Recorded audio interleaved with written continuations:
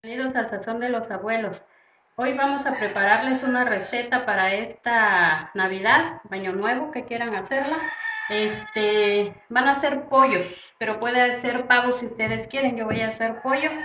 Aquí tengo 2 pollos. Lo vamos a picar y le vamos a untar un poquito de sal por dentro y por fuera y después lo vamos a enchilar. Para enchilar el pollo necesitamos ajo, cebolla, orégano, comino, pimienta, chile guajillo y chile ancho y vinagre. Esos son los ingredientes para hacer nuestro pollo relleno y enchilado. Nada más que el relleno ahorita se los muestro. Voy a avanzar con el chile para echarlo a reposar unas 2 horas y ya me quedo con lo del relleno. Ahorita se los muestro. Entonces esto vamos a ocupar para para enchilar el pollo. Bueno, aquí ya vamos a empezar a licuar. Ya metí aquí todos los ingredientes. Ahí está el comino, la pimienta, el ajo, la cebolla, los chiles. Le voy a echar el vinagre, ya le eché sal. Le eché un poquito de agua. Tiene que quedar espesito para que quede un poco pastosa para untar el pollo. Pero aquí tengo más chile, entonces ahorita, si no queda uno, queda el otro. Que creo que ya me pasé de agua. Bueno, vamos a licuar. Bueno, aquí ya vamos a licuarlo. Sí nos quedó espesito, hasta le eché otro poquitito más de agua. Pero miren cómo está de espeso. Así para poderlo untar.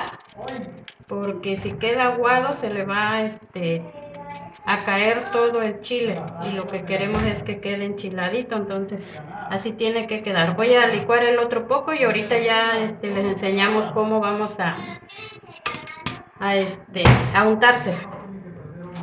Bueno, aquí vamos a secar el pollo para quitarle lo mojado de que lo lavamos. Ya luego vamos ya lo puse a escurrir, ya no está tan mojado. Lo tenemos que secar por dentro y por fuera para que no tenga exceso de agua. Y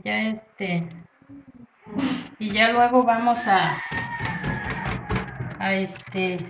picarlo para poderle untar la sal. Y después de eso ya lo vamos a enchilar. Entonces ahorita aquí voy a secarlo bien. Y ya luego les digo cómo vamos a echarle la sal. Bueno, aquí vamos a empezar a picar el pollo. Lo vamos a picar así parejito para que la sal le penetre adentro a la carne, porque si no nada más va a quedarse la sal encima y no va a agarrar sabor todo el pollo. Así lo vamos a picar y ya luego le vamos a poner la sal. Bueno, ya vamos a empezar a untarle la sal. Primero se la vamos a untar así por fuera.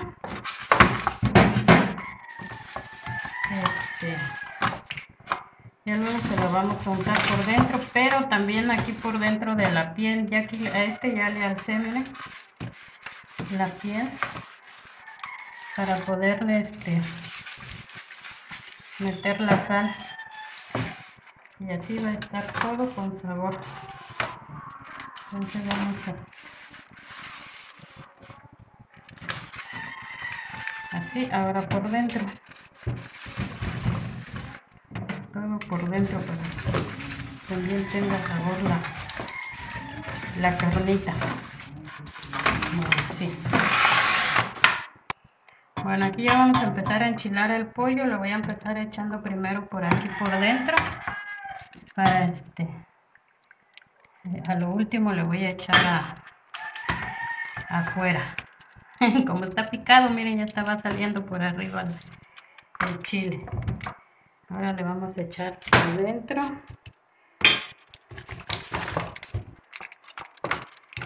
Todo bien embarradito para que quede bien coloradito el chile. Aquí va por la pierna.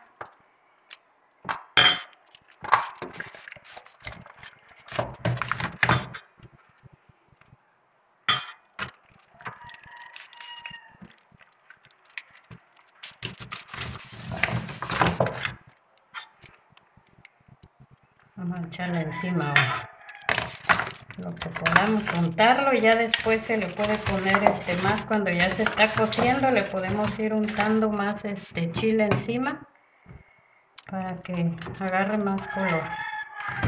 Ahorita yo creo que con eso ya lo dejamos así. Vamos a dejar reposando unas 2 horas. Si lo pueden hacer un día antes, mejor, para que quede más marinado.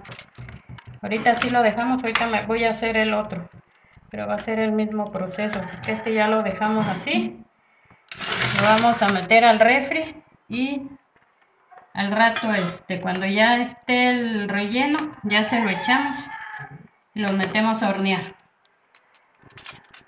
Bueno, miren, aquí vamos a taparle la punta de la piernita para que no se nos vaya a quemar, y luego sale quemadita, entonces la vamos a tapar. Igual que la puntita de las alas, también se las vamos a tapar para que no se nos queme. Así al rato, cuando le quitemos el aluminio y lo vamos a dejar que dore un poquito, no esté quemada la ala ni la piernita, ni la punta de la pierna. Entonces aquí le vamos a tapar así, y con eso ya no se nos va a quemar. Aquí le vamos a tapar esta también. También grandotes los pollos, apenitas y cupieron en esta que es para pollo. Ahí está, así los vamos a dejar. Le voy a poner aluminio también aquí, lo voy a meter al refri. Bueno, miren, aquí está lo que vamos a necesitar para el relleno de los pollos. Yo tengo una manzana, tengo ajo, zanahoria, pasas, plátano macho, duraznos en almíbar, sal y la carne molida de cerdo. Son los ingredientes para hacer nuestro relleno.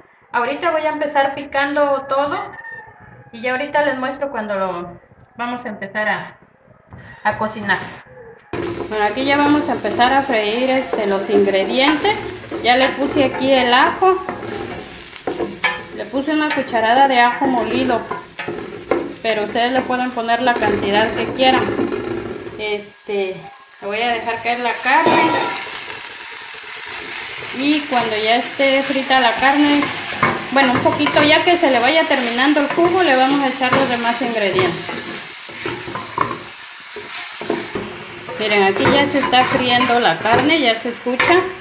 Le vamos a echar ahora la zanahoria. Le vamos a echar todo, de todas maneras se van a cocer. Vamos a dejar caer todo. Y al ratito le pongo el durazno, porque ese es más blandito. Aquí vamos a quedarnos un ratito a que cambie de color la manzana y la zanahoria, y ya entonces le echamos el durazno. Aquí ya le vamos a poner el durazno. Lo vamos a dejar que se termine de cocer la manzana y la zanahoria, y ya luego le vamos a apagar. Ya le puse un poquito de sal, nada más como para la carne, porque lo demás pues es dulce. Aquí me quedo, y ahorita se lo muestro cuando ya esté y vayamos a rellenar los pollos. Aquí ya vamos, miren, así quedó el relleno. Ya no se los mostré en la cacerola, pero así quedó ya está cocido, y así calientito se lo vamos a poner aquí al pollo. Ya prendí mi horno, ya se está precalentando, lo puse a 200, y ahorita que yo meta los pollos lo vamos a bajar a 180, y ahí los vamos a dejar. Ahí, que quede bien el llenito de relleno, así. Y ahorita vamos a rellenar el otro y ya los vamos a meter a hornear. Bueno, miren, ya quedaron los dos. Ya lo tapé y este es el otro. Ya los vamos a tapar y lo voy a meter ya al horno.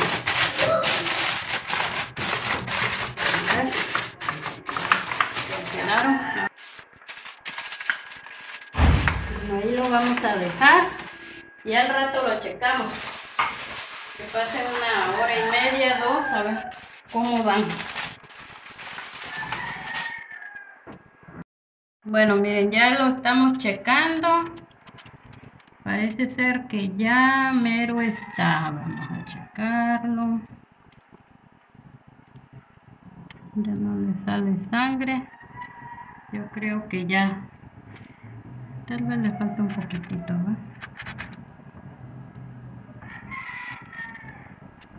Lo voy a dejar otra media hora. Ya se siente. Lo voy a dejar otro ratito para más seguro. Para que se lleve las 3 horas que es por kilo de pollo. Porque este pollo está grande, pesa más de 3 kilos. Entonces lo voy a dejar otro ratito. Ya miren, las patitas ya se le están despegando la carne. Eso ya es señal de que ya está cocido. Pero para más seguro, por la pechuga, que como está muy grandecito, lo voy a dejar la media hora que le falta. Lo voy a dejar destapado. Ya para que se dore un poquito el pollito. Le voy a tapar nada más lo que es la pechuguita para que no se me vaya a quemar también. Y ya ahorita se los muestro en el plato de cómo nos quedó. Bueno, así quedó nuestro pollo, miren. Ya le quité ahí el pedazo de aluminio que le puse para que no se quemara. Ya se ve doradito. Ya le vamos a quitar el aluminio en las alitas y así no se nos quemaron. Miren, las alitas quedaron muy bien.